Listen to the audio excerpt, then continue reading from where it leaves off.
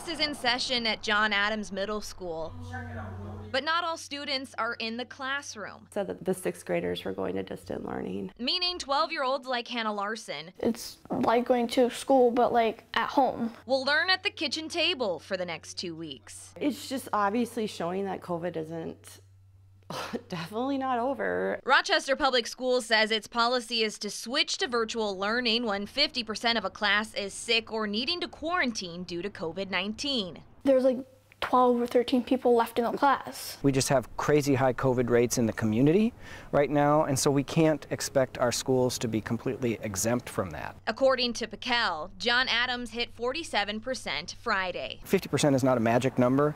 We were at a point where it's safest for the kids to just make that move to full distance learning, and we did that with the full agreement of the teachers and the school leadership. Now, sixth graders here at John Adams Middle School aren't the only students who've had to switch to distance learning in the last week. This is really the first time we've seen it really being passed from student to student as it was in this classroom. A class at Byron Intermediate is also learning from home this week after a singular classroom hit a 5% positivity rate. I don't want to cause up any huge alarms. Schools across the state are facing this, and it's all part of our practice and our policy was when they get to this number, here's what we're doing.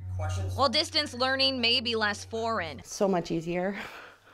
It was really hard last year. It definitely shows that, I mean, the vaccines aren't 100%, but they're definitely helping compared to like last year. The message from educators is clear. The sooner we can get to very high rates of vaccination, the better off we'll be.